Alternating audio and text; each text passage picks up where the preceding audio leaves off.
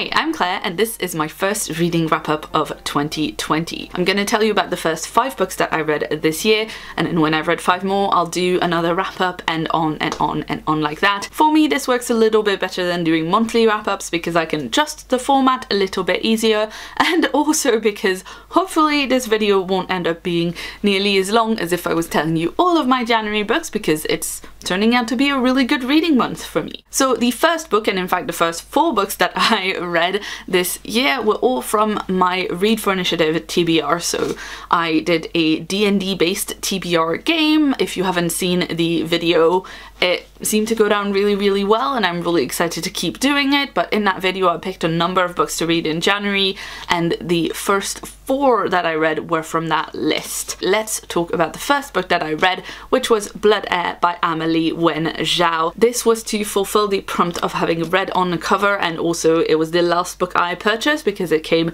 in my December Illumi crate, and it has these beautiful sprayed edges with like a blood drip on the side, which I loved. That's obviously the Illumi crate special edition. I wish I had loved the story in this book as much as I enjoyed the packaging of this book, because spoiler alert, I did not like this book. I was gonna give it a 3-star at first because there were bits of it that I liked, but then after talking about it a few times with various people, I thought no, actually I have way too many complaints, so it went down to a 2-star. Not the best start to the reading year, but at least I had a lot of thoughts about it.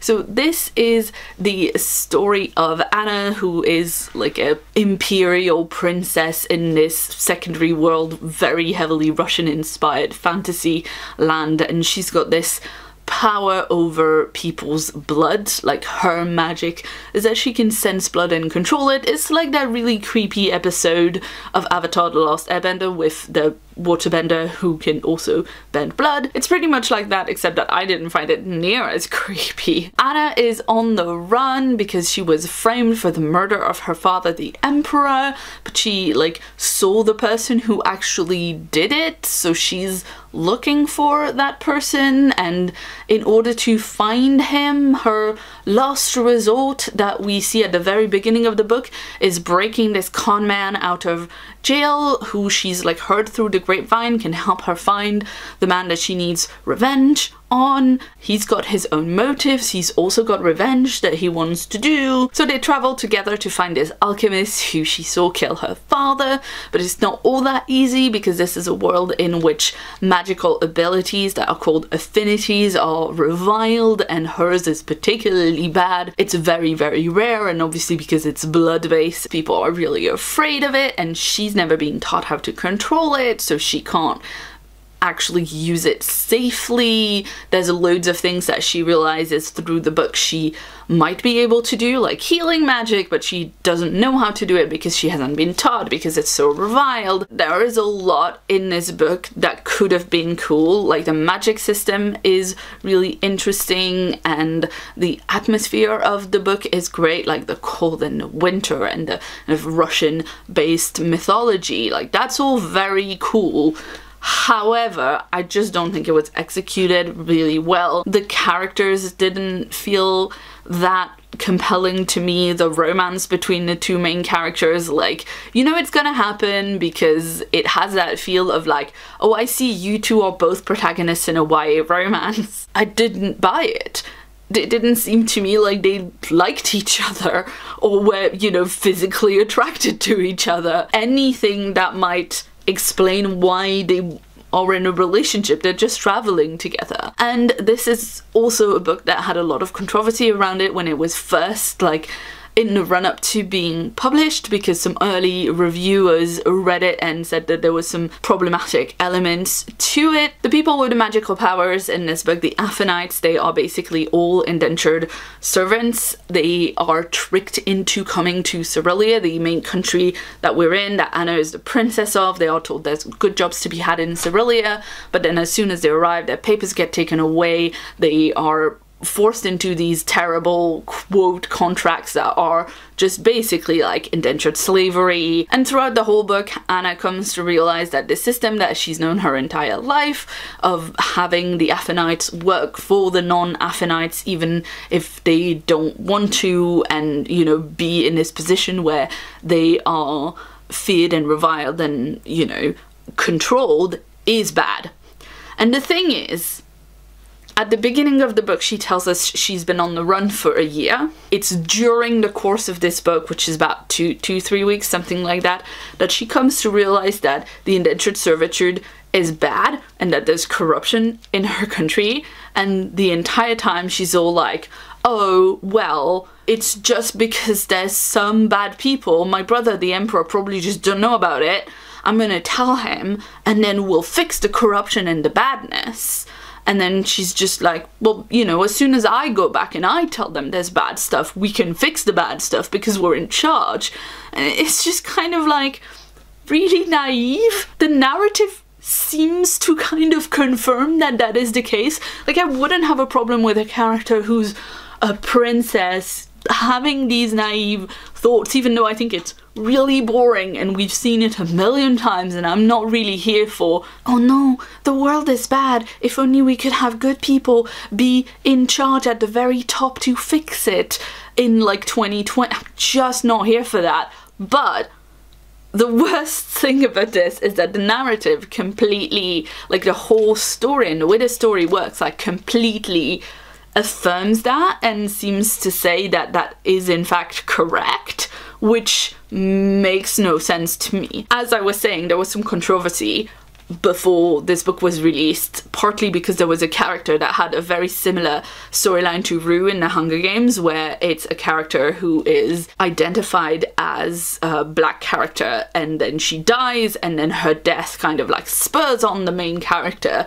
who is white to like further, you know, continue fighting for the rights of the indentured servants slash slaves and people with magic powers, which she is one, but also she's a princess. So it just plays into a lot of tropes that we have seen over and over again, like whenever there's a character of color, they are the first to die and all that kind of stuff, you know. Now, the author and the publisher decided to delay the book a little bit so they could do some work on it and then release it later. And I think that's to their credit that, you know, they didn't straight away say, no, no, no, the criticism is completely invalid, we're going to carry forward the way that sometimes happens whenever there's critique of like systemic problems being represented in books poorly. I'm really not the person to say whether or not like there is still problems in the book in terms of racism because, you know, white,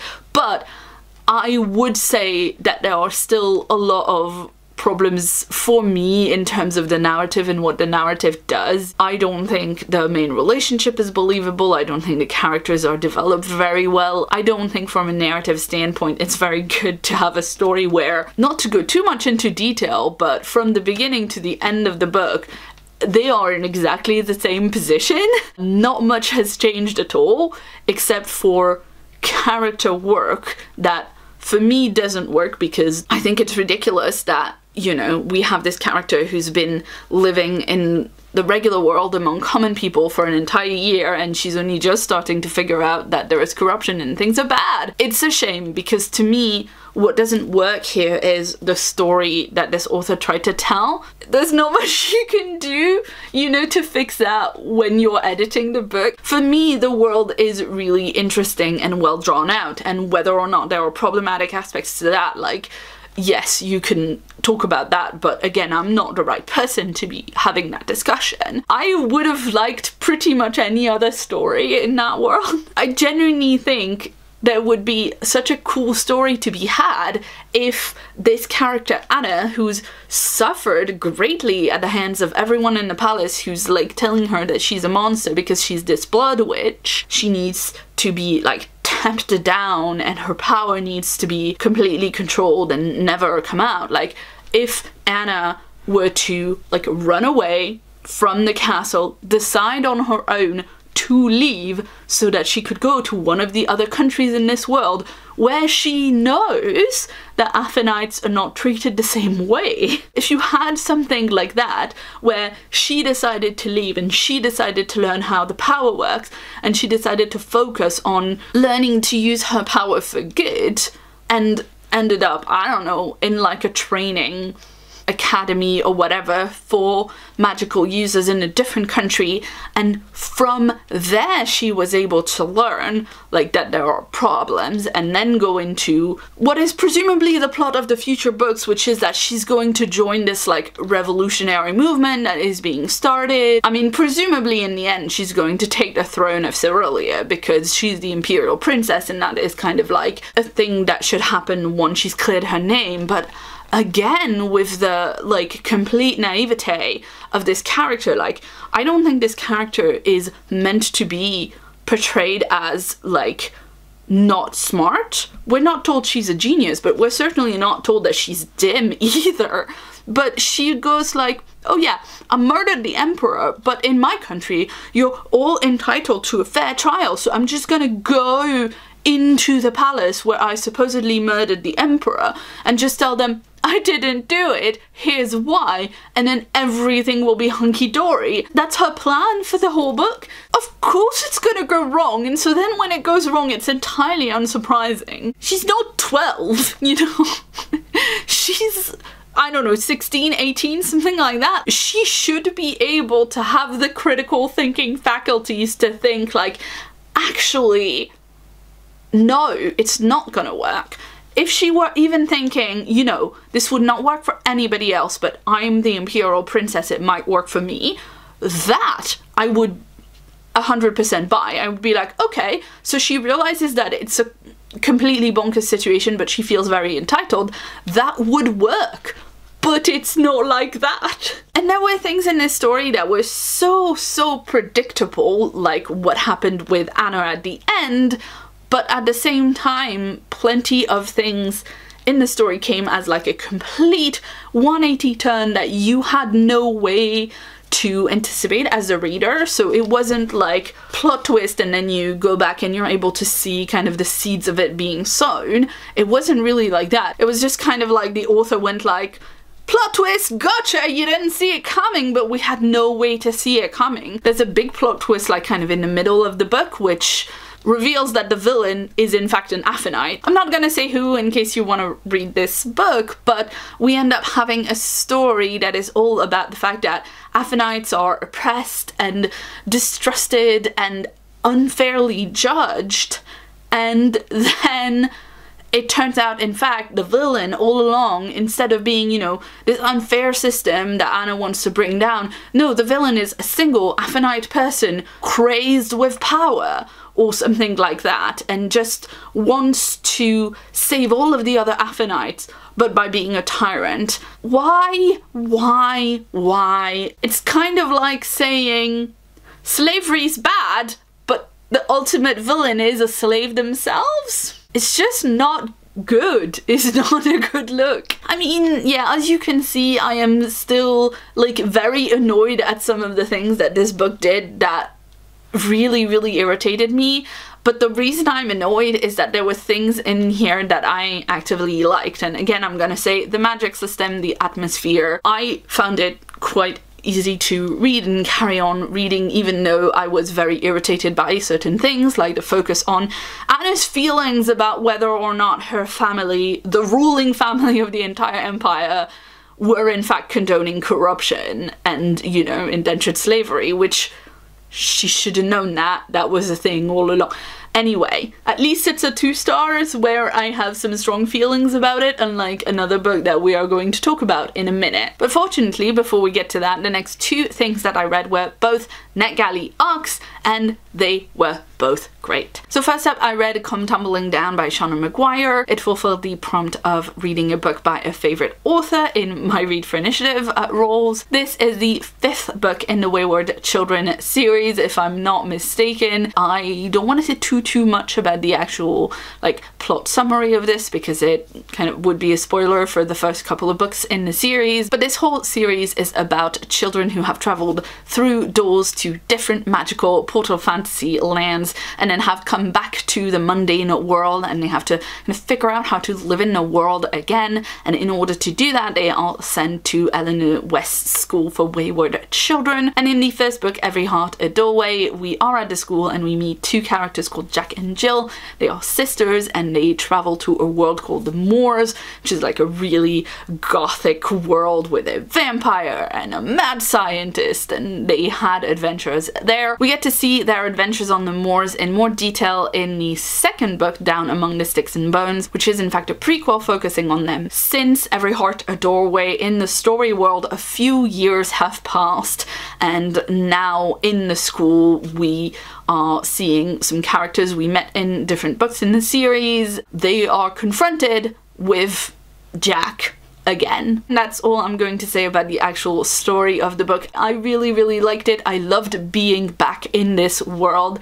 It wasn't as good for me as some of the other stories in the Wayward Children books. I really loved Every Heart a Doorway and Down Among the Sticks and Bones. This one, I thought it worked really well, but it kind of suffered from the fact that, you know, Jack showed up and had something that she needed to do and had a plan that she told the rest of the kids about, and then they all set a way to do the plan together, and then they did the plan. And so it's just kind of like there was no big surprise moment, you know. It was really enjoyable being back in that world and seeing what everybody was up to, and it was cool to see their adventure together. And it was still, you know, really high costs and prices to be paid for everything in those worlds because it's quite unrelenting, but there wasn't a big no kind of moment that I've had in other books by Shauna Maguire, and especially in this series, you know, where there's a big like twist at the end where you've tempted destiny and then destiny comes back and goes like, nope, you can't do that. It was really enjoyable, but it lacked a certain wow factor. I gave it a 4-star because it's a series that I loved and I loved being back into it again.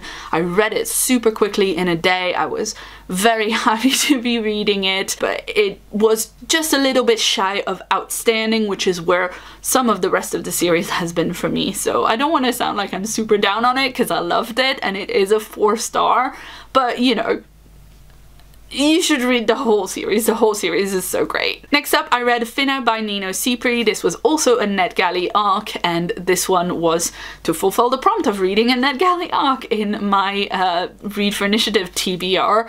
I loved it so much. This was my first 5 stars of the year. This is the one that is about 2 minimum wage workers at a big box furniture store that is most definitely not IKEA, because presumably the author doesn't want to get sued, but it pretty much is. It is a normal workday for both of them. They're trying to deal with the fact that they recently broke up but have to see each other at work, and then on top of that they find out that there is a multi-dimensional portal that opened in the middle of their store, and they find this out when a little grandma like walks through one of the portals and disappears, and they are sent to fetch her from the multiverse. I loved basically everything about this. The only thing that I would say is I wish it had been longer because it was so much fun. I love the character. Their relationship felt like something I was so invested in even from the beginning, because there was clearly like a lot of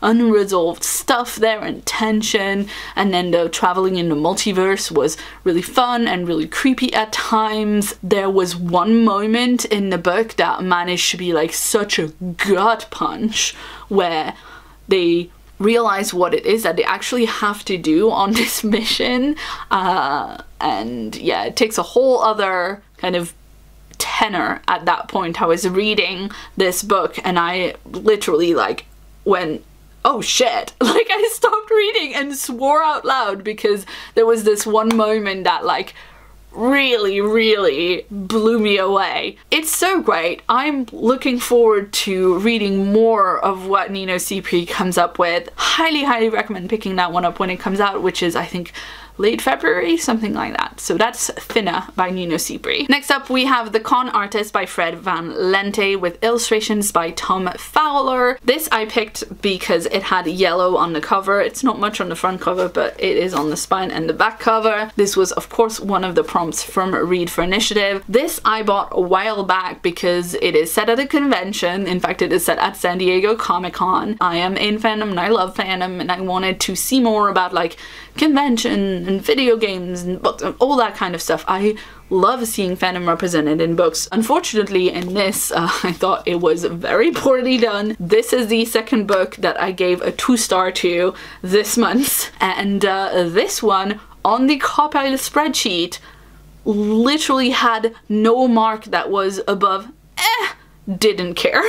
Like, all of it, the characters, the writing, the atmosphere, the logic, none of it to me worked. So in this book we follow Mike, a comic book writer who's really not in a very good place at the moment. He goes to San Diego Comic-Con because he was invited and because he is going to give a Lifetime Achievement Award to his mentor, the man who trained him, except he learns as he like lands in San Diego that his mentor has just passed away. He's very, very upset, but he can't leave because he doesn't actually have a home that he lives at. He separated from his ex-wife, she got the house and everything. He basically lives in his car and goes from con to con, just being put up in hotels, so it's just not a really good stage in life for him. He ends up in the hotel bar on the first night of the con. The guy that his wife cheated on him with, like, comes up to him and they start to talk, and the guy insults his dead mentor, so Mike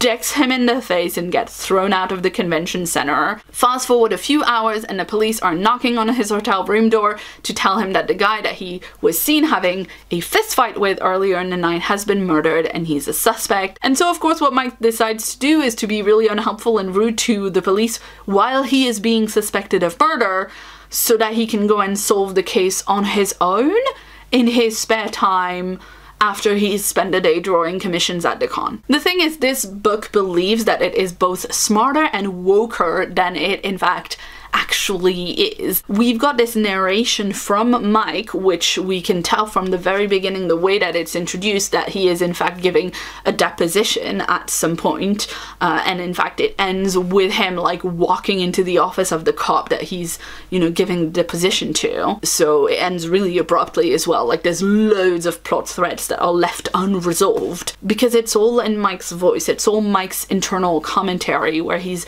telling us a lot of stuff about the comic book industry and how we should do certain things better. Some of the things that the narrative is doing is clearly like trying to be woke and smart. There's a side storyline about a fellow comic book artist who is a woman and has this table next to Mike at the convention, and they kind of talk about the guy who was murdered at some point, and she reveals that he sexually harassed her, and you know, you see Mike taking her side. Later on, someone offers Mike to like give him this woman's job because supposedly her copies of the comic aren't moving or whatever, and it's just really an excuse to take her out and put Mike in her place, and he doesn't want to do that because she's his friend and because he can see through the bullshit. So on the one side you have that, but on the other hand, like, there's a lot of stereotypical sexist, condescending attitudes towards so many different people. I'm fairly sure that at some point he describes a person who is a bad guy and has a Jewish sounding name as a goblin, so it's kind of that level. Everything is so stereotypical. It thinks it is so much smarter than it is. Like, at some point in his detectiving, I guess, he has to go and talk to the Eastboro Baptist Church that is picketing the comic book convention and, like, you know, telling people that comic book fans will go to hell or whatever. And so he goes and talks to them and does this whole monologue treating the Bible as if it's like a fictional arc on a show, and like how, oh, the showrunner changed between the Old and the New Testament. They completely change the characterization of God, you know, and it's just like, oh, you think it's smart that you've done that and not like really predictable? It would be funny in a kind of like, oh, I gave a small chuckle sort of way if he did it for one line, but it just goes on and on and on, and it's not like, it's not smart. And you're not the first person to have said that to them on day 3 of San Diego Comic-Con, I can guarantee. Like, you think it's a really smart joke, but you didn't actually invent it. Come on. The mystery element itself of who killed this guy that Mike was seen having an argument with, and then who killed subsequent people who die in the book, wasn't anything that you as the reader could parse together based on clues.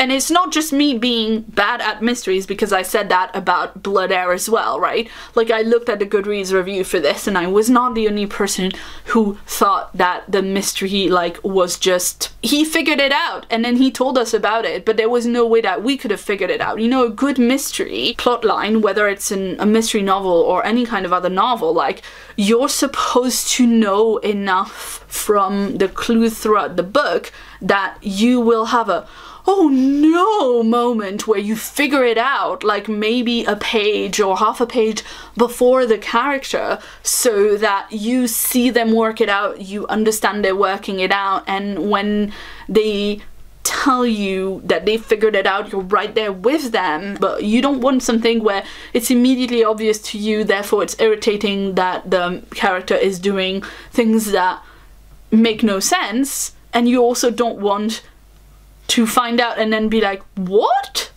Okay, I guess. Which is what happened in this. This book was annoying. Nothing in it was good. Everything was average and meh. It made no sense.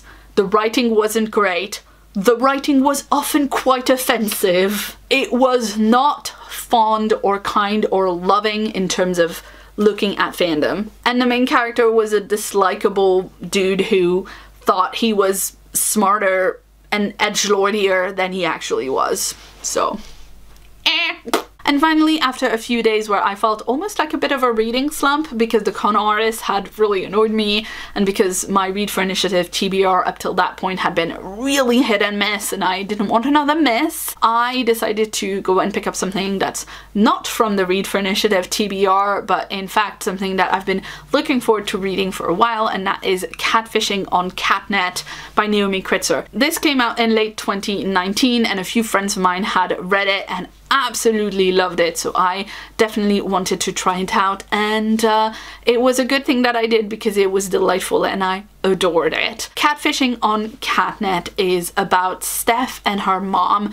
who move around very, very often, don't really stay in the same place for more than maybe 3 to 6 months, because Steph's really scary dad is after them. So Steph has grown up knowing that her dad is a stalker and he's always after her and her mom, and that's why they have to move all the time. So Steph isn't really able to make friends in all of these new places that they go to because they are there for such a short period of time. The place that her real true friends are is Catnet, which is a social network online secretly run by an AI, and the currency on Catnet is animal pictures, and preferably cat pictures. Catnet is run by this AI that calls itself Cheshire Cat, and it is in the same like network group as Steph. Both of them narrate the story in alternating chapters, and both of them are just great characters. The friendships that Steph makes, both in the real world at her brand new school right after they've moved, and in the Clouder, which is what a group chat is called on Catnet, those friendships feel so real, like so true to life. I've read some books this month that didn't have great characterization, but this was so on point and I loved it so much. And the story kicks off when Steph and her mom arrive in a brand new town. Steph is enrolled at the school. She doesn't really love it there, except that she meets this girl called Rachel, who is a great artist, and they like form a really strong friendship straight away, and she is starting to kind of want to let her guard down a little bit. I don't want to say too much because there are a lot of twists and turns, but I really love this. I mean, you know, the point of a thriller is to make you tense and scared and worry for the characters, and it did all of those things. Absolutely love the characters in this book, absolutely love their friendships. There is a romance subplot between Steph and Rachel later on in the book, but it really isn't like front and center, you know, it really doesn't take over the book. It is something that like they talk about, but they also kind of say, you know, maybe we can talk about it when we're not in mortal danger, and I really appreciated that. There's also a lot of like casual representation in this book that is done really well. Most of the people in Steph's online group are LGBTQ plus in some way or another, and it's just like something that's mentioned but is not made a big deal out of, and it's just like a fact of life, as it is in real life as we experience it. So it was really cool to see, because it felt true to life. As much as it was about robots and AIs and a world in which, you know, there is a lot more robotic everywhere than our current world, so much of the character beats felt really realistic, and I was very attached to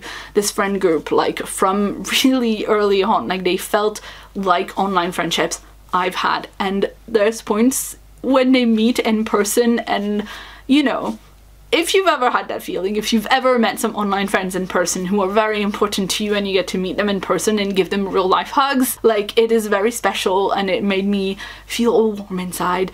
But also I need to emphasize the fact that the dad is terrifying. The father character is so scary, and you get to see both from Steph's point of view, the kind of trauma that she had, that her mother has, also from the point of view of Cheshire Cat, the AI, like what it finds when it investigates the dad. Like it is scary, and I actually think it balanced the level of scariness with the level of like, this is very realistic to everyday life, like pretty well. I did give it a 5 stars. Absolutely loved it. I am going to go back and look like what else Naomi Kritzer has written, because it was my first book by her and I loved it. And I was also very happy with myself, because out of those 5 books, 3 of them were NetGalley arcs. I had a NetGalley arc of Catfishing on Catnet, plus of course Finna and Come Tumbling Down, so I have brought my ratio up from like 21 to 28% just in those 5 books.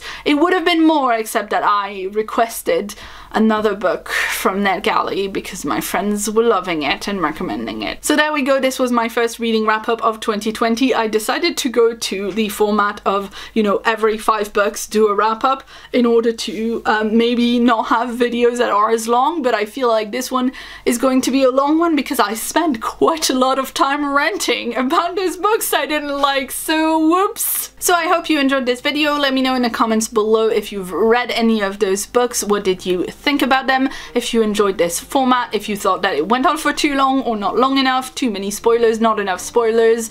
If you think I should be doing anything differently, please do let me know. If you'd like to see more from me, you can check out a previous video on screen right now. And if you haven't yet, please hit the subscribe button that's on my face for a new video from me every week. I've been Claire, thanks so much for watching, and see you soon.